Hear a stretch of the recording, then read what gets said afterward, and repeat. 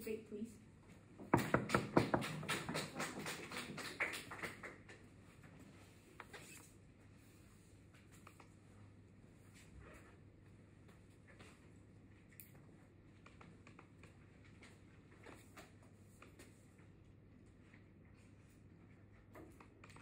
Panel, the invisible hand has failed us once again.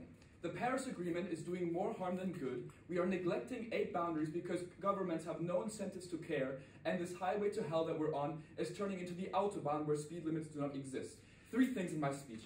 First of all, why do we care about the boundaries? Second of all, why does the use of the 9 planetary boundaries framework lead to more public support? And third of all, why do we get better policies? Some framing. The 9 planetary boundary system identifies 9 boundaries that are environmental processes that must be regulated to ensure our future. This looks like, for example, biodiversity loss. Why should you or I care? Well, if all we've been fed for the last few years was a climate goal, it might seem kind of counterintuitive that this isn't the only main focus of the environmental movement. Let me give you a direct example though. The nitrogen cycle, for example, which I don't believe the average voter knows about.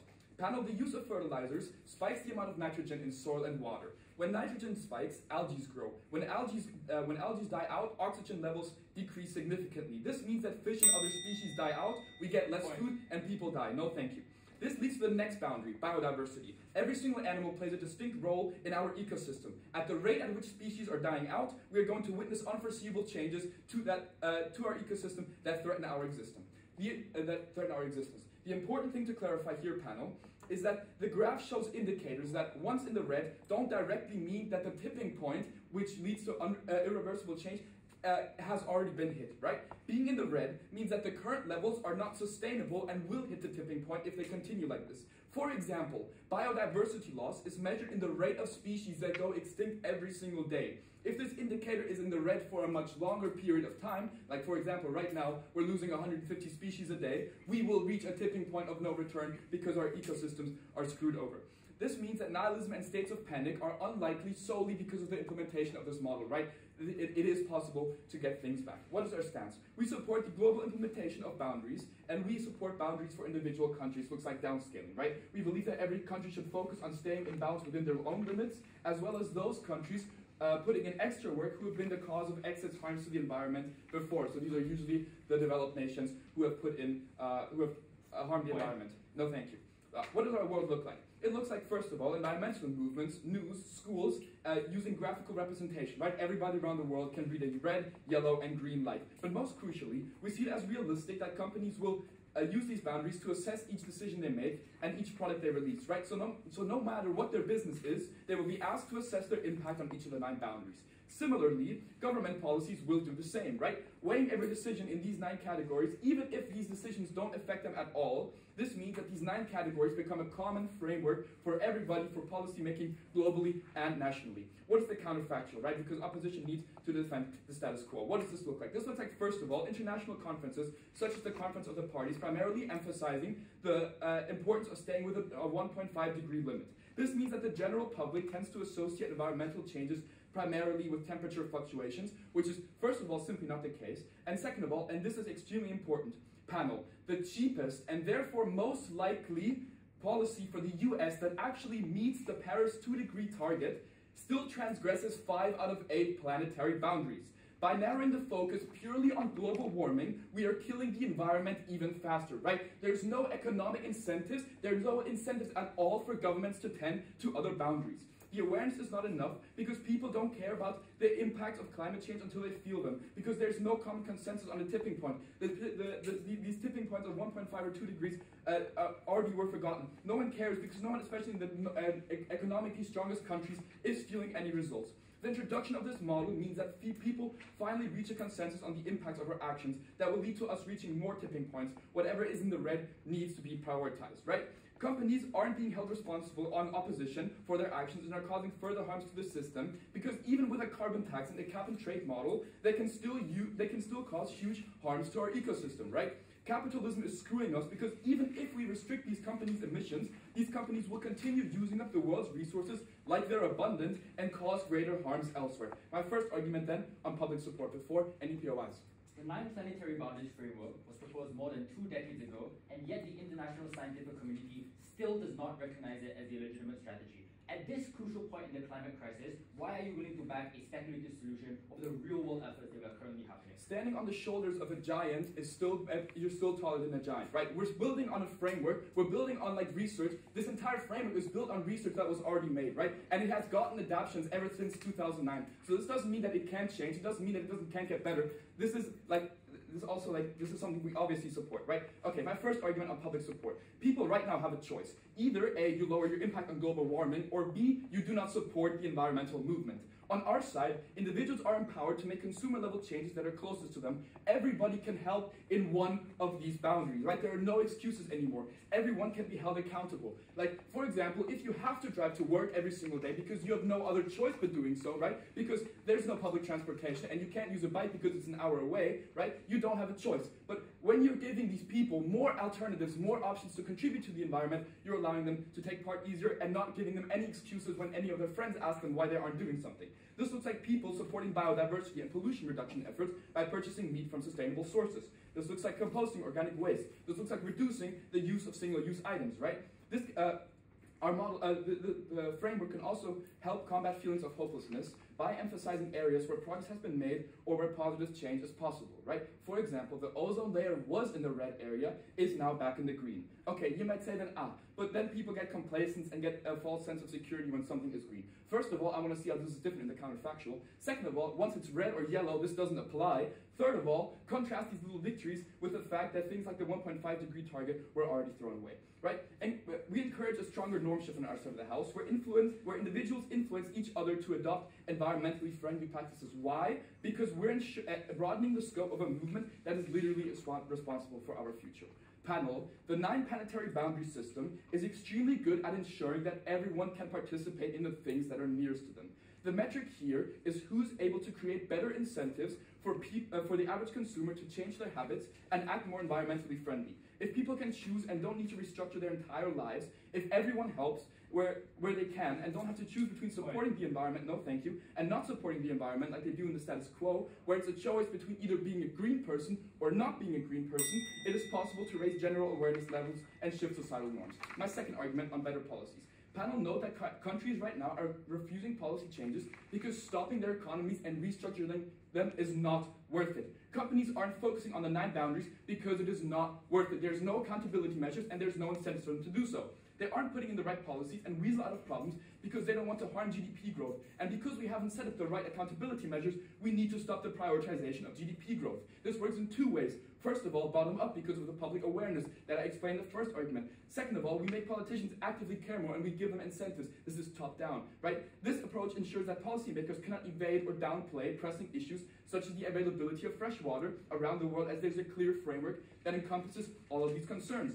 Panel, if temperatures rise by 3 degrees, 40% of the Earth is uninhabitable, which means that if you put it in terms simply of climate, 60% of the world have no incentive to keep their global warming low. However, every part of the world is affected by at least one boundary. So on our side, we're making climate-friendly politics more likely.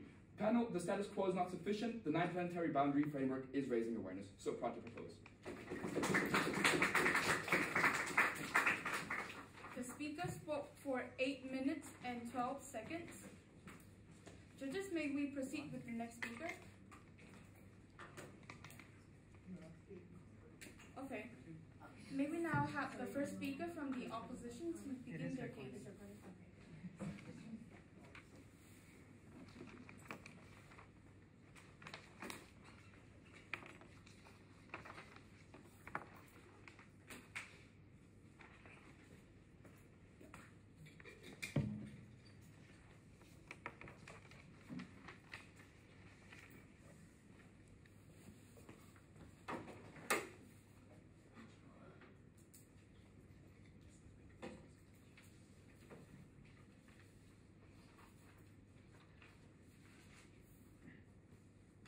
Is it all right if I speak at this volume?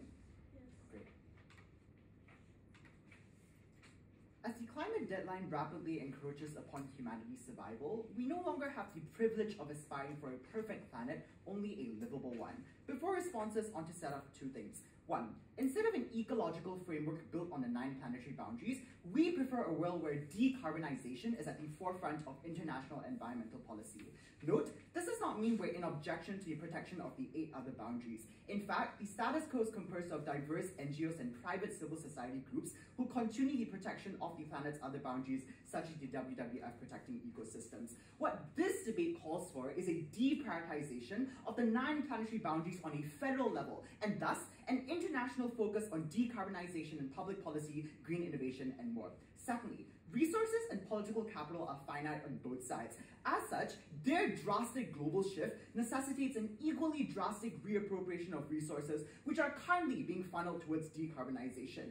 Crucially, the framework of the 9 planetary boundaries attempts to address 9 distinct aspects of the environment simultaneously, whereas decarbonization only requires a concentrated effort in one area. Therefore, Proposition's burden in this debate is to demonstrate why their policy, which is systematically more time and resource intensive, will succeed under a paradigm of impending climate catastrophe. Before arguments, a few responses. 3 things. 1.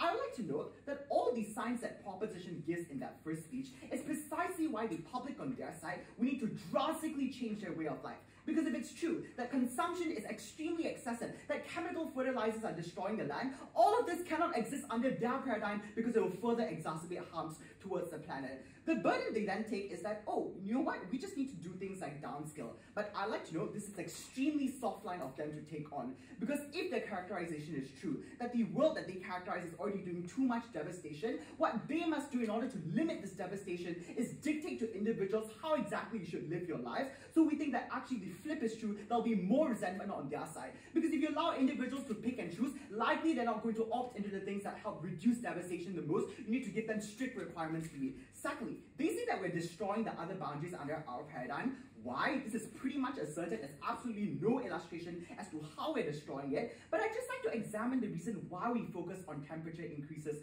to begin with. It was because for decades, the global scientific community agreed that temperature rises was the thing that was destroying all other boundaries of the planet, which is why we needed to focus on it when it came to international environmental policy. As our case will prove, insofar as decarbonization is the way to go, we can actually co-opt all their harms. Lastly, they said that companies aren't doing enough. Note panel, capitalism is still going to exist on their side. They don't explain how exactly it's going to be changed, but I see that the flip is far worse on theirs. Corporations on their side now are allowed to excuse their greenwashing, because when you can just not use fertilizers but still emit carbon, you're still harming the planet, but in fact you give them the opt-out for companies to continue with their bad behavior. That needs to change. Only on our side do we get it. 2 arguments. 1, on how the 9 planetary boundaries fatally shift the priority of international environmental protection, and 2, why Proposition engineers a political landmine that eviscerates the possibility of a green transition. On the first argument, firstly, note the boundaries are insufficient in overcoming environmental degradation. So I'd like to just challenge their science a little bit here. The UN-led IPCC, which is the body that fights against climate change, has placed decarbonization as the utmost priority for environmental preservation. Why? Science has warned us in less than 2 decades, we will enter a climate apocalypse, a product of rising temperatures caused by carbon emissions. And to avoid this, we need to do things like cut emissions by 45% by 2030. But the issue is that current rates of reduction indicate we're nowhere close to achieving that goal. So the planetary boundaries on their side merely distract us from concentrating our full efforts on survival. In contrast, the IPCC rejected the ability of the planetary boundaries to function as benchmarks for human survival. In fact, 3 out of the 9 boundaries on their side aren't even quantifiable, because scientists have yet to develop an accurate method to measure the degradation, so they would waste resources on their side into undeveloped scientific theory that we cannot implement immediately. Secondly, conversely, we think it's empirically true that carbon emissions are the largest factor underpinning the well-being of most ecosystems. Thus, reducing carbon is the prerequisite to the protection of the other boundaries. Why? The rise in carbon emissions catalyzes the climate catastrophe because, for instance,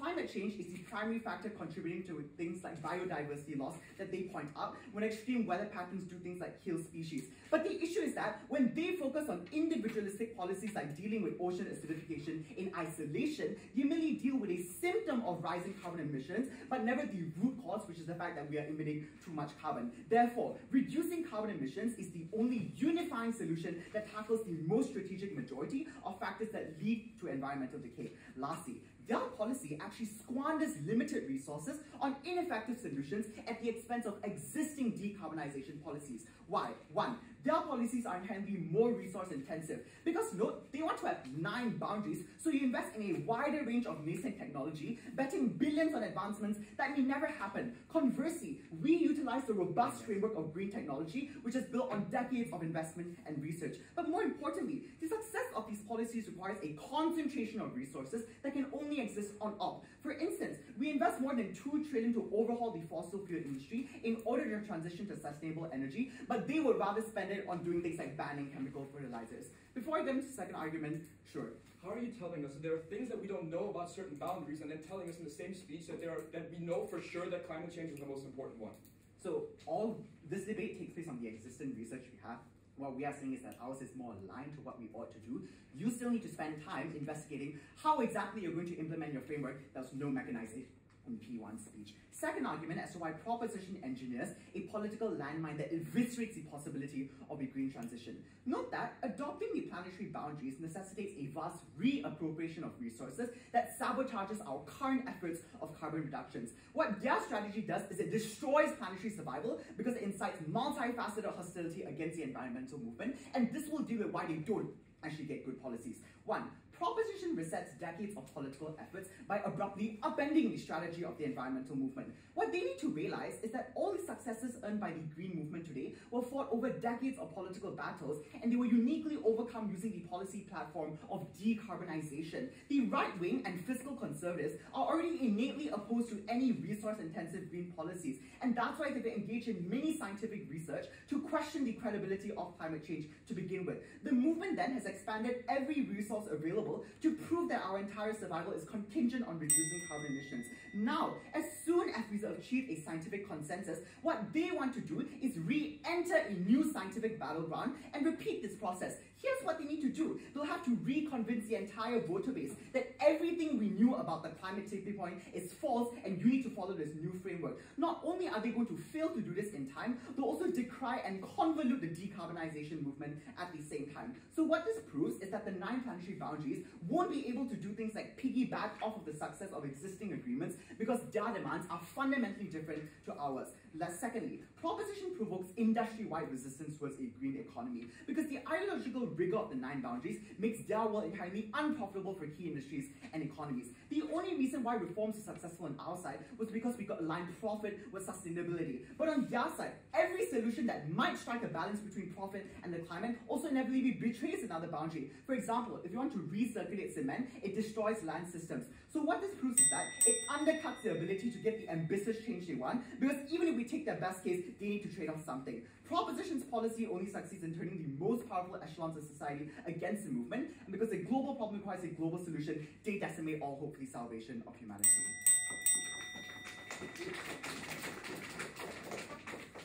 The speaker spoke for 8 minutes and 17 seconds. Judges, may we proceed with the next speaker?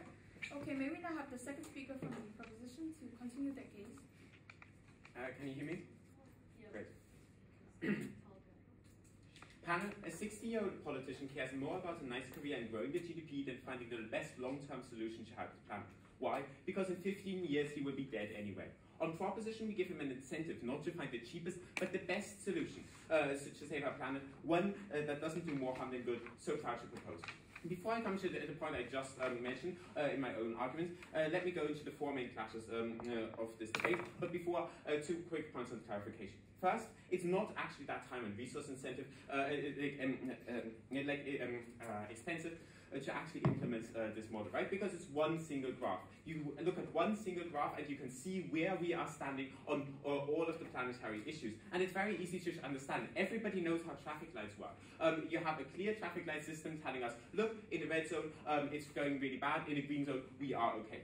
Also, people understand things very, very quickly. It won't take very long to implement this, right? It only took a few months, for example, on COVID policies. And now everybody knows about graphs like mortality rate, amounts of the cases, or ICU occupancy rate. No, thank you. So on to the main classes. First on awareness, second on attention, third on consumers, and fourth on climate change denials.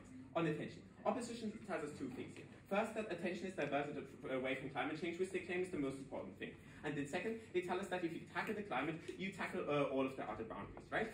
Right, the thing is, they for example, also talk about the concentration of resources. But but right now we are not, no thank you, using all of the resources we could. We get more resources on our side because people see a wider range of solutions, and especially because the richer, developed countries that can do the most are now finally impacted and see the clear impact on our side of the house. Climate politics are currently done in game theory. Countries don't want to restructure their industrial economies, but we give them as an alternative to do so. Also, countries focusing on global warming at the moment will continue to do so, but countries that don't have to restructure the economy will keep working on it because of the accountability mechanisms on climate change that are still given on our side. Climate change is still one of the 9 planetary boundaries. Then they tell us that other boundaries, this is the most important boundary. But other boundaries are just as important. I'll get into a few examples in a minute. If your house is on fire panel and a tree falls on it as well, it's not enough to just lift the tree up. You also have, because your house is still on fire, that is the way our planet looks right now. No, thank you. Okay, then I'll introduce 2 examples on other boundaries right here, right? First, on biodiversity. It's much further in the red zone than climate. The alarm bells should be ringing much louder, but they aren't. Even one single species dying can destroy a whole ecosystem, because an ecosystem is like a chain. When you remove one link, the whole chain suddenly breaks apart. It's vital for our survival that we have biodiversity, because we need bees, for example, to grow food, and soon in 2046, no more fish will be in the ocean. Also on the nitrogen cycle, it's much further in the red than on climate change right now. If we have too much climate and nitrogen, the water is contaminated, too little, the crops die. No, thank you. Also, we want to get new research into improving this boundary system on their side of the house. We can only have that on our side of the house because on only our side does the 9 planetary boundaries framework actually get attention. Also, we can't completely solve these issues just by attacking climate change, right? Even without climate change, we are still killing species by using pesticides. We are still chopping down the rainforest, and we're still harming the nitrogen cycle by over-fertilizing. And fresh water is still a problem because we are using too much of it. Even if the climate change seems more efficient, no, thank you. We tackle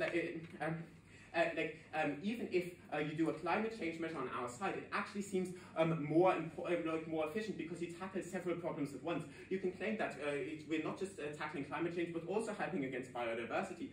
So you actually get more support against it, more support because it seems more efficient.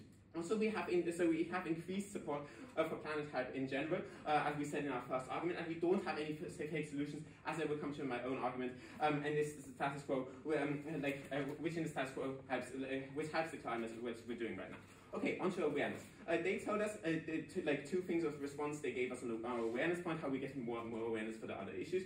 The first, they tell us it's unscientific, right? But the reason we aren't adopting this thing right now is because of the media climate focus, not because it's incredibly unscientific. The science community just still cares about the media focus right now. We on our side change that.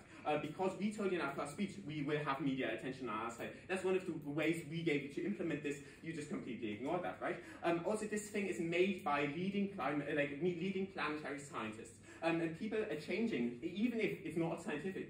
People changing isn't based on facts. They feel that there's freshwater problems. They feel that there are biodiversity issues. So even if it were unscientific, taking them on the very highest ground, people still feel the problems, even if we can't exactly depict them. Also, then no, thank you. Then they told us oh hey, they don't object, and how we have the diverse NGOs right now, but the NGOs right now are ignored because we only focus on the climate, often to the cost of other issues, as I will talk more in my argument. On to consumers. They tell us for consumer level change we need policies, which is much more important. But a fertilizer policy on our side, which would help with the nitrogen cycle, is extremely unpopular on their side because nobody cares about it, because nobody knows this is an issue. And no one cares about climate right now because they don't feel the impact on our side. They actually feel the impact of things like the nitrogen cycle and fresh water, like a lack of fresh water. Also on climate change deniers, they told us, oh, it'll be so much easier for deniers, but it's harder to deny because you directly see the impact, especially in the developed countries that are the most harmful to the environment right now, but could do the most. We will have less climate change deniers on our side. Actually, we flip this point. On to my own argument on preventing fake solutions. Panel, the premise here is that the public is aware of the importance of other issues and can, no thank you, understand how something impacts them, because they see more impacts than just the climate. The problem in the status quo is that we often get fake solutions. They seem to help on climate change, but actually harm the planet much more on other boundaries. Often the politicians aren't even aware of the impact of the less known parts of this framework. But, for instance, megadams produce carbon neutral energy, but we completely ignore the biodiversity issues that arise when fish can't pass the dam for breeding anymore, and the fact that sediment can't pass through, causing not only biodiversity issues, but also harming the nitrogen and phosphorus cycle downstream. For instance, the Ethiopia Dam project is causing massive ecosystem problems in the Nile because no more sediment is passing, which means that millions of people that are dependent downstream on this sediment for food. It's very difficult to farm and jeopardizing their food supply.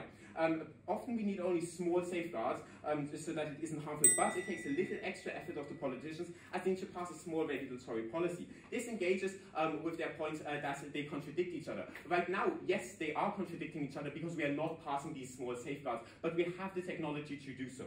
For instance, recycling water in factories or filtering air after battery production in VW factories, or installing wave-efficient sediment to pass hydroelectric dams by using in-stream turbines. Even if the politicians know about the problems of fake solutions right now, they just ignore this because there's no pressure on them from the public to act because the public doesn't really care. Why then is this harmful? Because we have a false sense of solving an issue when we are creating more. We think that we are solving the climate crisis, but actually depriving millions of their fresh water and food. At best, we create as much of an issue as we solve, but then we still have the problem that we're unaware of the issue, so we're unlikely to tackle this. How do we solve this? We're likely to get institutionalized checks, so now with every policy, we actually check not just on the climate, but on the broader planetary issues like biodiversity. And secondly, the journalists and activists can now easily shine light on issues because the general public cares and they're actually educated more than just the climate. For instance, the immense harm of VW factories or megadams is now much clearer. So the public issue not to prevent fake solutions, and at the very least take the extra effort and implement the safeguards. Thus we get better policies on our side, so far to propose both propositions. The speaker spoke for 8 minutes and 13 seconds. Judges, may we proceed with the next speaker? Yes, also just informing the room I'm going to have this mic. Yeah. May we now have the second speaker from opposition to deliver their speech.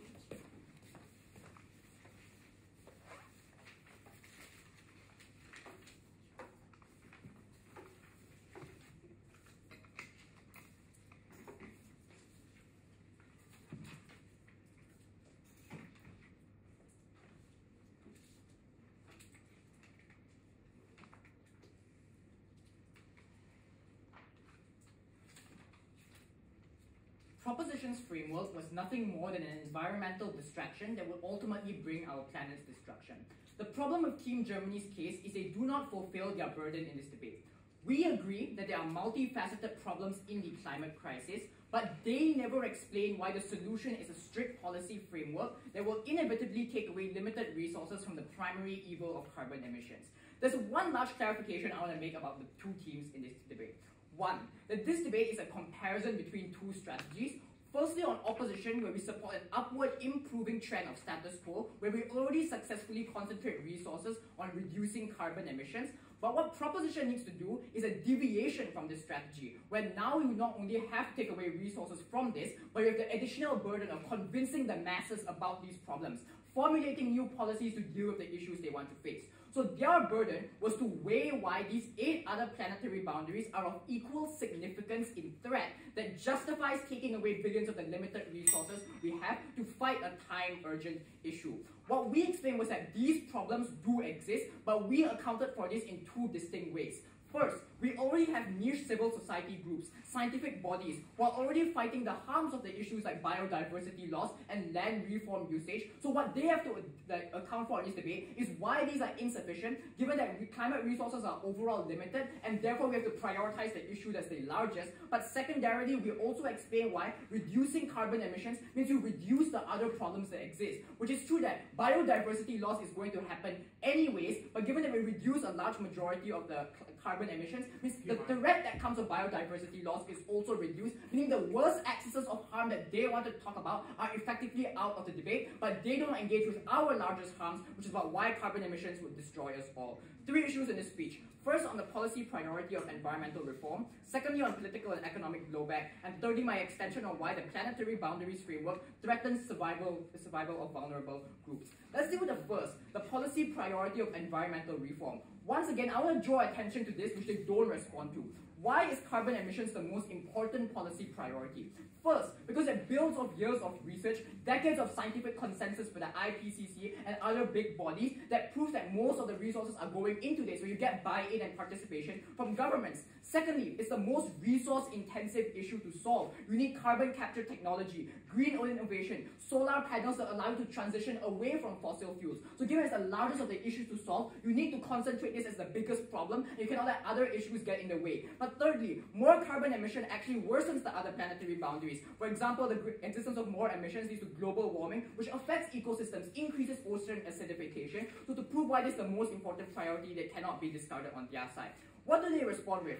First, they say, yes, the science is imperfect now, but we can build on it over time. The problem is that both sides agree that the climate crisis is imminent, so it means we need these urgent fixes, and speculative science does more harm than good. For instance, if the science on chemical fertilizers is imperfect, there's millions of dollars on their side going into imperfect policies and faulty regulations that they have to fix later on. They have to pour more resources to amend over time, which is money lost that could have otherwise gone into investing into green technology. Secondly, they cannot get away with their incredibly soft burden of saying it just raises awareness. That sounds an awful lot like our side on status quo, where we focus on carbon reductions in our policy, but we don't have to say that these problems don't exist on their side. If all they are doing is, here's a graph, then there's really not much impact in this debate, which is why second prop's clarification is damaging for their case and reduces their impact. But second, I want to talk about why there's going to be huge amounts of political and economic blowback. So this directly clashes their second argument on getting public support. We explained political buy-in was crucial because we require mass amounts of will in order to fund green technologies, to invest in climate summits, to research policies like tax credits.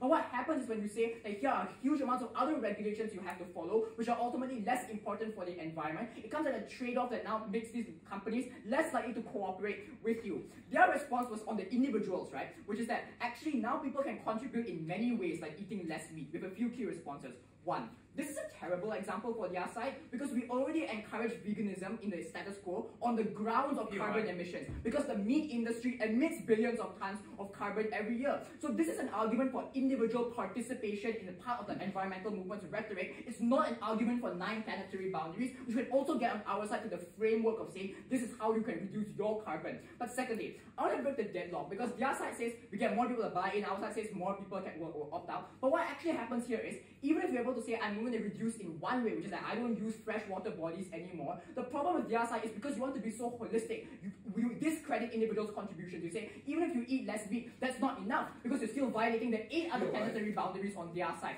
So yes, some people may get credited, but you discredit them even more on your side because they say, well, you're only doing one thing, you're not doing everything you can to help the environment. That's why people are turned away. Finally, first op flips this excellently. If you say it's easier for consumers to discharge their environmental responsibility, it's also easier for companies to dodge their responsibility, which is why it's worse on their side. And specifically, companies can just hijack this scientific consensus because it's new, it's nascent, and it's harder for you to hold them accountable.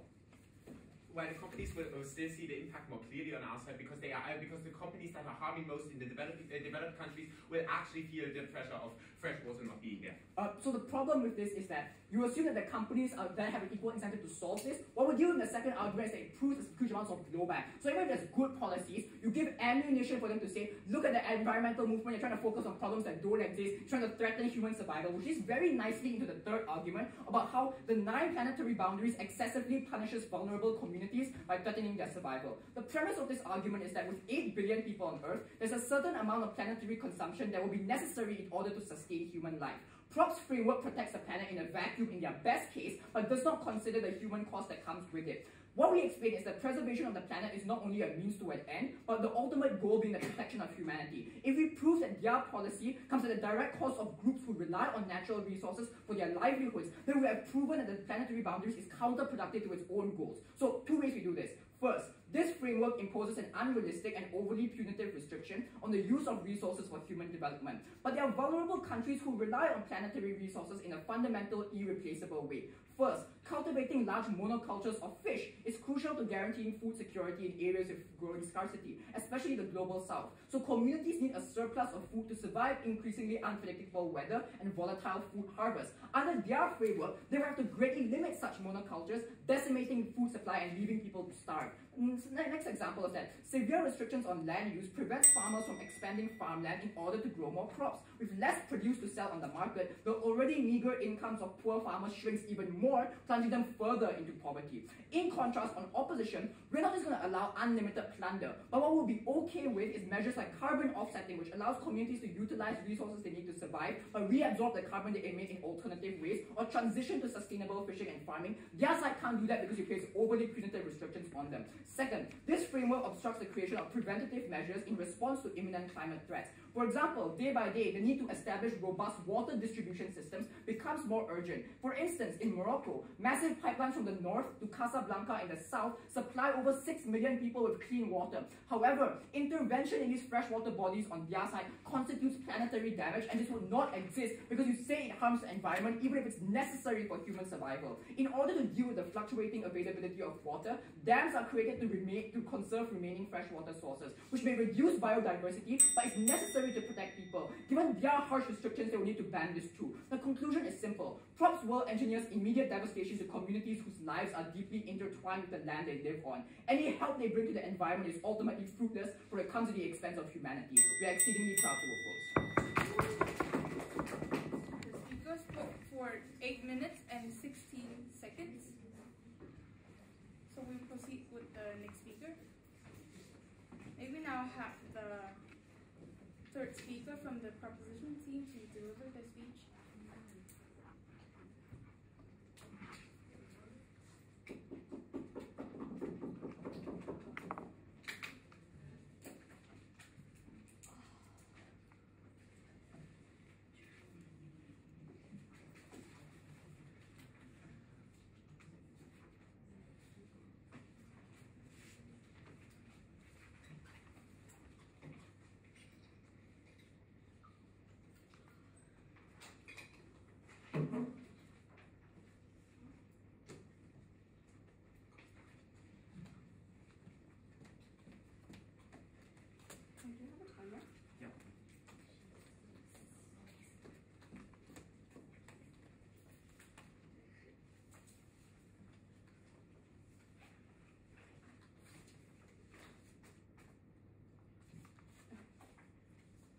Starting my speech now. Panel, the reason why we feel apathetic about environmental changes is based on simple psychology. The optimism bias makes us neglect the severity of the issue as long as it's not us being diagnosed with cancer due to chemical pollution. At the same time, we don't believe that we have the power to change because climate challenge seems so insurmountable on their side when you only have to hit this 1.5-degree number.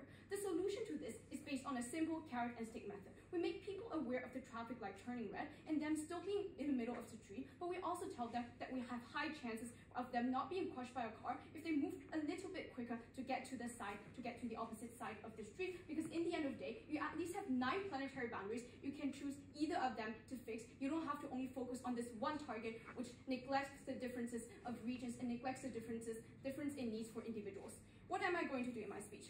4 things. First, on the effectiveness of the framework and the effectiveness of resource allocation. Second, on the support for environmental action. On that 2 points, first on buy-in and second on the incentive to act, then on political change. And note that this is our independent path to victory, right? Because our benefits here, set regardless of the awareness and the urge to act, as long as people know that these boundaries exist, politicians can pick and choose from one of these issues and decide to fix this one issue, because on either side of the house, people care about climate change. It's just about like the threshold of action, right? In the end of the day, I'm still going to talk about corporations. First of all, some clarifications. First, they said that we cannot pick and choose and need to strictly require people. I don't think this is true, because this is the basis of our model, right? That you have 9 different issues and some of them have different urgency. Some of them are in the red area, some of them are in the green area. So you definitely need to prioritize one of them on one of these issues. But even if they want us to defend like tackling all problems in all regions at the same time, no thank you. We're still okay with that because we think all 9 different issues are equally important.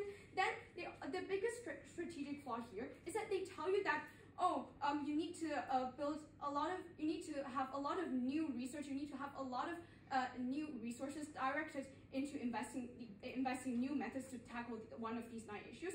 I think this is a big strategic flaw, right? Because they also tell you that they have NGOs in the status quo. They're already tackling this problem. That also means that solutions already exist in the status quo. We already have solutions on fresh water and biodiversity. The only crucial delta then on both sides is that they are not prioritizing these issues because they only focus on the 1.5-degree goal, which people have already given up on since that we have surpassed this for so long. On our side, these solutions are prioritized and implemented. This is not about research and development. Now first, onto the effectiveness of the framework. The idea they give you here is that if we tackle one problem, that is the climate change problem, we tackle all problems because decarbonization is so important based on some empirical studies. No, thank you. We also tell you in our very first speech why this is equally important, right? We like to flip this. Climate change is the result of all 9 planetary areas and all the harms added together. If you don't fix all these problems, you cannot fix climate change either. We already tell you in our very first speech when Vince tells you, even if they achieve the 1.5 degrees Paris Agreement, we're still going to cross 5 of these 9 planetary boundaries. That still doesn't solve the problem. But also, this debate is about nuances, right? Not every region has the same problems and has the same capacity to fix the problem. That means on their side, developing nations are also forced to only tackle decarbonization. That cannot happen when they strictly rely on industry, when they cannot give up this economic sector because they are so reliant on this. We think on our side, you at least then get some changes if they can change some freshwater issues or issues on biodiversity and don't have to opt into something that is like not beneficial for them, that politicians are never able to pass because they have so much like capital coming from companies, you have so much lobbying against this, where we think it's better to get some change than non-change in these areas. And also, like, they also tell us that, okay, countries that are currently focusing on climate, we think that these countries can continue focusing on climate because this is also one of the planetary boundaries. But at the same time, we believe that countries who don't want to restructure the economy can focus on other issues because in the end of the day, that's still better than focusing on something they cannot tackle. Before going on, I'll take a POI. So your side argues that all 9 boundaries are important, yet at the same time you want individuals to pick and choose what policy they can pursue. Why not make all of them do it at the same time? The problem here is that the reason why we have this boundary is because we see regional and individual differences, right? Because in some countries, you might not even have that much carbon emissions, but you have harms on biodiversity, you have harms on freshwater. This means you can pick and choose from these 9 planetary boundaries. We never push the burden onto ourselves that we need to defend 9 boundaries simultaneously, even if some of them are in the green area. We do think that you need some sort of prioritization, but we think that prioritization is better if you can choose from these 9 issues and not only focusing on this one carbon problem. Now, onto the resource allocation. I already rebutted that in my clarification that this is not about research and development because you already have existing solutions. This is about implementation and prioritization. Onto my first clash on the support. This comes down to first buy-in and second the incentive to act. Now on buy-in, they tell you that you need a lot of new support because you have new policies that you have already existing attention and you somehow cannot build on that attention. We think this is simply ridiculous, right? In the status quo, we already have general awareness for climate change. We think we can use the attention that is already directed to the green movement in turning into the on these niche issues then, because if you already care about climate change, it's quite likely that you're also going to care about freshwater and biodiversity once you know the urgency of this problem. And they also tell you that you have more anti-climate movement on our side because you're so focused on carbon before, now it's difficult to prove why other issues are also important. Let me flip this panel. People have a fight and flight instinct. Anti-climate movements are anti-climate because they think this is a far too difficult task that they cannot fix. This is why they choose to fly. This is why they choose to disregard this problem. This problem only exists on their side of the house because fixing carbon means that you need to trade off your economy to a certain extent. That means this is why people are so extreme. This is why people perceive this model as too extreme and don't want to opt into this model. You don't get that on our side of the house, where you don't see these challenges as insurmountable and you can have smaller changes in either of these areas, and when the threshold here is not absolute, but you can pick and choose from one of these issues to fix, we think that is far more better, and that is why people are more likely going to opt into the model, because in the end of the day, you can at least do something, right? Now, onto political change. Our strategy here and our path to victory here was as such. We prefer having more action that looks like lower threshold and break down the problem so that you can choose the easiest to realize. We think it is far more better to have diverted attention than concentration on this one issue and all the resources concentrated on this one issue. Because in the end of the day, the amount of support is probably symmetric on either side of the house, but it is about lowering threshold that it actually results into action. The problem on their side is that we have awareness, but that does not translate into action because people don't want to make the economic trade-off. In their best case, even if they do reach a Paris Agreement, right, they still transgress 5 of these planetary boundaries, and that means that fishermen on their side are still jobless and children still die of cancer pollution. But the trade-off here on their side is that either you get no change on their side because the burden is way too high and the threshold is way too high, or you get some changes on our side, even if they're minor. Lastly, on cooperative incentives, we think this is incredibly important in today's debate, because what NGOs are doing in the stage quo is not enough. The WWF cannot implement policies, right? They only get, we get more investment on our side. This is why we can push companies to do certain things. On their side of the house, NGOs cannot solely fix this problem. But at least, in our worst case, we still don't get greenwashing. That means they cannot just plant trees and pretend they're carbon zero. They cannot, because we have awareness for other issues, if they're polluting groundwater, if they're polluting the soil. Therefore, because we care about the niche issues and the most vulnerable individuals, incredibly proud to propose. The speaker spoke for 8 minutes and 14 seconds. May we proceed with the next speaker? Okay, may we now have the third speaker from the opposition to deliver their speech.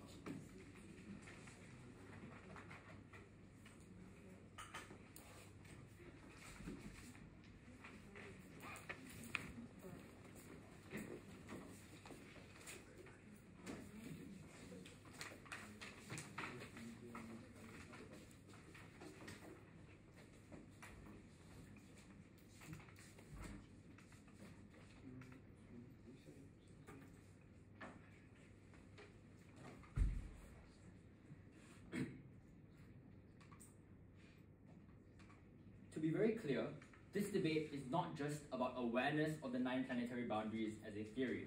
It is about the adoption of this framework on a federal and intergovernmental level, which means that the vast majority of side proposition's case so far is still uncontentious within the round.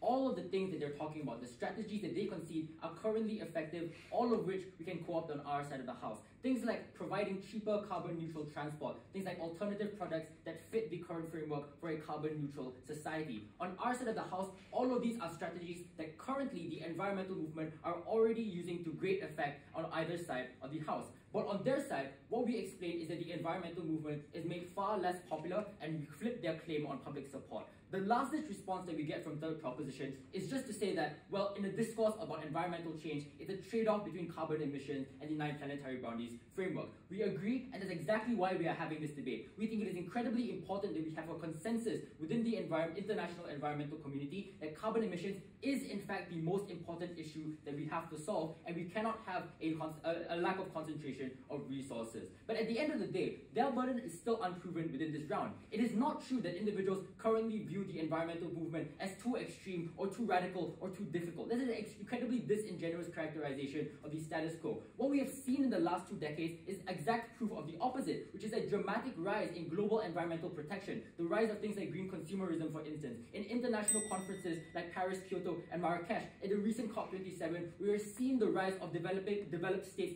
taking upon the financial burden and relieving them of these developing states. At the end of the day, the status quo was in fact currently on the track to solve this environmental crisis. What side proposition does is take a radical diversion away from this success and propose an entirely speculative and entirely unsuccessful policy. So with that being said then, I'm going to talk about 3 things in this speech. The first thing I want to talk about is specifically what the importance of funding is within this round. The reason why this issue of funding is important is twofold. The first thing that we explained is that current efforts to reduce carbon emissions, while they were working good, were not working well enough. The IPCC, the Global Authority on Environmental and Climate Science, says that by 2030, we need to halve global carbon emissions. By 2050, every city in the world, in every country, needs to be carbon neutral. We are currently nowhere close to that goal for the exact reason because funding is something that is currently scarce. What this proves is that on side proposition, we don't have the luxury of time of deciding within the scientific community whether or not specifically picking one of the 9 planetary boundaries is something that we ought to do. We already have a clear goal that we're not currently meeting, which explains why the funding needs to be concentrated even more on our side of the house. Secondly, what we explain to no response is that when you lack a concentration of resources, that makes every single policy on side of opposition ineffective. We think the real harm that we need to engage with is that if they fail to protect one of these 9 planetary boundaries, they can't just reverse time and say that the environmental movement is going to start again and pick the correct one. Once they spread these resources thin over a range of different issues, they are going to fail in every single one of those because each of those is incredibly expensive. The largest threat within this debate is that side proposition strategy of trying to win all of these single issues means that there's a large likelihood that they lose it all. And the reason why this is important is because they never actually explain where they're going to getting this additional funding. We pushed them as early as first opposition to explain if this was such a big issue and we needed governments to do a drastically different solution, then how are you going to get this money? They had to concede that you're taking away from current successful efforts that we already explained was not working sufficiently enough for carbon change. So at the end of the day, it is unclear why at best side proposition is able to solve the problem they're able to get, especially because they don't respond to this funding point. But importantly, what we explain is that regardless of whether or not funding is going to be true and whether or not the research is valid, we explain why the 9 planetary boundaries is not the correct scientific framework on which the environmental community needs to do this. The reason why we explain this is because it does not pose an existential threat to humanity. So even if you concede side proposition's case and accept most of these things to be true, if they are somewhat important, that still doesn't prove their burden. With amount of limited resources, we still need to, as the environmental community, direct this towards the most urgent problem that is facing our society. So clearly, this framework at the end of this is still deeply speculative and still, as they concede, unpopular within the public. Their justification is that, well, the politicians don't believe it and the public don't believe it because they have short-termist interests. This is probably true, which is exactly the reason why the scientific community has not done anything to change that. At the end of the day, the way in which our society is working is going to be far better. But I just want to be very clear here that in comparison, our mechanism of things like graphs, their mechanism, of things like graphs and models are just completely symmetric, right? So when they say things like, we're going to paint a picture of what this looks like and make it easy for the average consumer to understand what the real problem is with their societies, we think at best that is something that we can do as well. But importantly, they explain that the problem is, at no point do they propose actual tangible policies in addition to this. So if they have a problem with things like fertilizer, for instance, because it hurts the nitrogen content within the soil, then that means their burden in this debate is to prove why instituting things like wide-scale bans on certain fertilizers was something that was necessary for these communities. What we explain is that this disproportionately and unjustly hurt things like agricultural communities, for instance, who rely upon that sort of fertilizer. They don't have a response to this and instead default to just taking on a softer burden for themselves and saying that we do not have to defend wide-scale policy changes. If they're not willing to defend wide-scale policy changes, then their case has no impact at the end of the day and they're still going to be facing a climate disaster. Sure. How exactly is dying because we don't have any more fresh water not an existential threat as you claim? Dying because we don't have any fresh water is not something that is directly facing the world in this debate. It is actually not true that we just don't have enough fresh water for enough people to live. But importantly, what we did explain is that specifically the environmental movement has to focus on what is the most important. So using a vacuum that fresh water is important still does not disprove your burden of explaining why that has to be the priority and expense of the carbon emissions that is directly the biggest problem. The next thing that they say in response is just to say that, well, environmental protection is something that is interconnected, which means that different parts interact with each other. The first thing that we want to point out here is that obviously we completely agree with this because what we explain is that carbon needs to be the priority now and that once we are able to fix that on our side of the house, then we can afford to fix the others because it's a matter of urgency. Second proposition saying that, well, they can just do climate change as well because the framework is one that is holistic and it is one of the 9, doesn't actually work, right? Firstly, because that concedes the importance of prioritizing based on the metric of what is the most pressing and it proves that their metric of holistic protection is not something that the international community should adopt. That is something that is inaccurate and we do in fact need to make a choice and some sort of trade-off. The way in which you adjudicate this is twofold. The first thing that we explain is that we proved in first opposition quite clearly why carbon emissions is the largest problem facing humanity nowadays. That it is a tipping point that the IPCC has specifically identified. That the melting of things like, in Greenland and the Arctic in terms of the ice caps was incredibly important towards rising sea levels, for instance. The deforestation of the Amazon forest has a knock-on effect on all of the other 8 planetary boundaries on our side. So when you concentrate resources specifically into carbon emission policy, that is better able to protect them in the long term as well. So we co-opt that benefit in the long run. But why this third proposition saying that they don't have to do all at the same time actually hurt their case? Because what this suggests is that if they don't have to do all at the same time and they can just pick one that is the most pressing, then their problem statement in this debate is literally nothing. If it is the case that you can have the luxury of time to just pick and choose specific points in which you're able to do things when it's convenient for the public and when it's most persuasive for politicians, that suggests that their problem in this debate, that they say there's a mass environmental catastrophe, isn't actually a real problem and they're just incredibly hyperbolic. In this specific context, that explains why the comparative that we still identified on our side of the house, in which things like NGOs are still going to play a significant role in the protection of things like deforestation, for instance, in the protection of fishes and like the fishing community, are still going to be relatively effective. At the end of the day, they still don't respond to the real human cost that their burden requires them to justify. The entire communities are reliant upon the sorts of boundaries that they want to radically change. At the end of the day, it is not a strategy which the environmental movement should adopt, because it is important for us to recognize the urgency of this issue. The speaker spoke for 8 minutes and 17 seconds. Judges, may we proceed? Okay, we will now move to the reply speeches. We will now have the opposition reply speaker to close the case.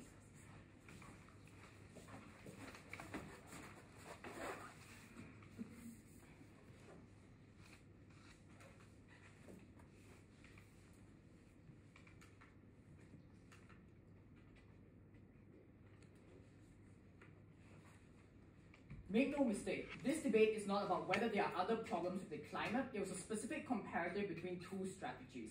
On opposition, a necessary focus on reducing carbon, because it necessitates that this is the thing that is going to hurt the climate the most, and because it was able to increase the amount of participation for the movement.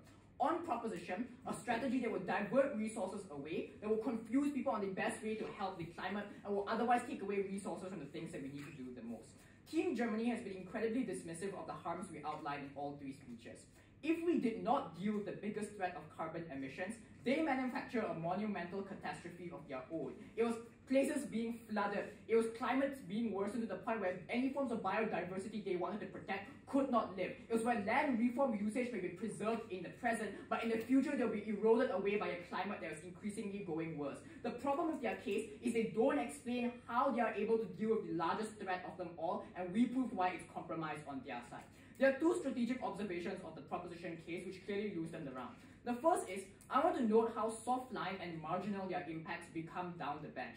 At first, it's about you pending the monopolistic damaging practices of corporations and how they destroy the planet, and stopping the other forms of the climate from becoming worse, about how they're able to stop the extinction of species. But at second, it's just about graphs and awareness, about marginal changes to how people are able to better see how the environment is being harmed. At third, it just becomes, well, you can pick and choose which of these climate goals are those that you want to meet the most. But the reason this doesn't work is their burden necessitates a massive shift in how resources are used. Their rhetoric makes them need to have ways in which resources are going to be used to different levels, and not just one issue, which is that we identified, which is carbon reduction. So if they agree that one of these issues were more important than others, we explain why that's more aligned with the strategy on opposition. Secondly, all their argumentation actually leads to a singular and very fragile impact of more people buying into the movement. But we explain why this has the opposite effect on their side. Because when you say, not only are you held to account for one environmental standard, you're going to be accounting for how you're able to affect the environment in 9 different ways. And we explain why even if people are able to make contributions in one field, it would be discredited. Which is why their case is just about individual participation and how the movement should frame that, and not one supporting the planetary boundaries, which is why there's no impact in this debate.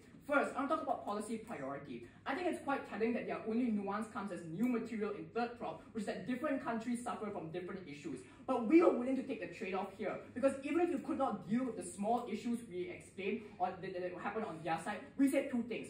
First, that the trade-off was necessary because the harm of climate emissions was someone that was global, which all countries were going to be suffering from. But two is because we already explained how niche groups can deal with this better, because ultimately they are less resource intensive than carbon, which is why carbon reductions needs to be prioritized as a global agenda, which we did not hear a response to. What were the impacts of this? It was that you get less participation and resources going into the movement as a whole, because the priority of the environmental movement gets shifted and people aren't able to invest in the solutions that we need the most. Solutions like climate technology, like solar panels, which reduce our reliance on fossil fuels. Second, on political and economic blowback. Once again, proposition needs a taste of reality. Their burden necessitates a massive shift, but they never explain how they are able to get this massive shift.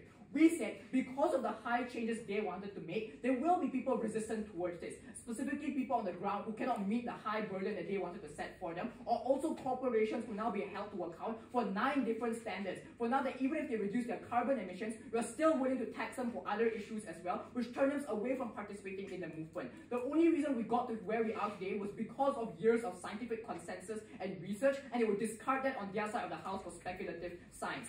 Finally, our third substantive on how this threatens survival of vulnerable human communities. This went completely unresponded to by the side of proposition. The reason why this is important is twofold. First, they fail on their own metric of human protection, as we outlined the end goal of all planetary preservation is human lives. But secondly, it means that you engineer another form of political ammunition against the movement, because people are able to say, look at the movement, they are casting the direct lives of people in the present, and we cannot let this happen. For these reasons, the ballot has never been clearer for opposition. The speaker spoke for 4 minutes and 19 seconds. May we now have the reply speaker from the proposition to quote their case and the debate.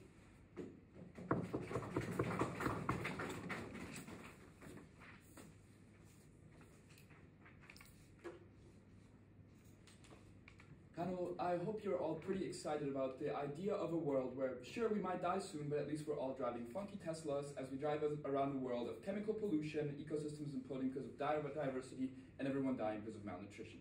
Before I go to the main strategic flaws, let me point out the main deltas in the two policies as these seem to be, or in the way that governments work on both sides of the house. On our side of the house, everyone begins by changing the behavior on the issues that are closest to them, right? We give them another way of accessing the environmental movement. This is something that opposition cannot provide to you because you have to tend to climate change, and if that limits your abilities to either on an individual levels change your life and not get to work anymore, or on a political level, like changing your economy, completely stopping to rely on industrial-like economy, which is extremely worse in especially developing nations, right? And especially also when it comes to creating fake solutions, right? That this is also prevented on our side of the house. Then I think it's very clear, right? And they tell us that it's not enough if you do one, right? It becomes sort of over time, slowly, everybody's okay, well, you have to do more now, you have to do more now. We don't understand why this is bad, because this just changes the game theory on a global level, right? Everyone is now operating with more things on their shoulders, right? So we don't understand, throughout their entire bench, why this is exactly bad. Okay. The strategic flaws they make are, firstly, they throw this whole point about awareness into the side corner, oh yeah, they just get awareness. They don't understand that our entire the magnitude of this awareness translates into literally companies being checked in completely new manners now, governments being checked in completely new manners now, your friends being checked in completely new manners now. Their entire their entire world relies on the focus on one thing, right? They can't just be oh yeah, we get the same thing. No, panel, there's a difference between the existence of this information and the access to this information, right? There is simply more yeah, we talked about this, right? From my first speech on, there is more attention to this in the media, in whatever. They neglected this, right? And they just threw it into the corner. Let me go into the main clashes. First of all, on consumer level change, right? They never really engage with this, except for the point where they're oh yeah, people are going to be overwhelmed. Okay, first of all, right? It begins with a single thing, right? Okay, because there are many people around the world that are powerless right now, and they cherry pick this point of eating meat, which is already on their which is already something that they promote, right? But we give you multiple examples of other things that you can do, right? That don't fall into the category of climate change, right? And they keep discrediting our science, saying it's just it's not entirely proven, whatever. And they literally by doing this, I mean, because we know that these are planetary boundaries, right? We just haven't understood at which point exactly they cause a tipping point, but we do know that they do cause a tipping point, right? Which means that we need to take further investments in them, right? And by just saying, oh yes, this is science that we haven't entirely researched into, they're just proving that we need to do more of this, right? Second of all, right, they tell us something about setbacks, right? They tell us that we're going against political progress, and they kind of drop this in second and then pick it up. They tell us that this is a radical diversion from success, right? First of all, this is not true at all, right? We're building on global awareness that was created by the global movement, right? This is very clear. And the analysis that we give you here is that countries, and this is inherent with our argumentation, right? We tell you that countries do the things that are closest to them. So if countries have been working on climate change for the last 10 years, they will continue to do so, right? There's no pressure on them to divert, because that's the thing that's closest to them. Everybody does the thing that's closest to them. That's what I tell you from first on. And then lastly, on climate policies and private companies, we tell you why the WWF is not doing enough right now, because otherwise the thing wouldn't be in the red zone, right? But on our side of the house, because of the attention, these companies get more funding, and these the things finally get policies, right? And the third argument on monoculture or whatever, our second literally talks about a mega dam that stops fish from going down the river, feeding monocultures, and this is all a result of like fake solutions because no one's checking the government on making the right solutions, on making sure that other boundaries aren't harmed. For all of these reasons, we are very proud to propose. The speaker spoke for 4 minutes and 12 seconds. Thank you everyone for a most enjoyable debate, and we'll now ask everyone to leave this room for the judges to confer and arrive at the decision. Debaters may now cross the floor and take minutes.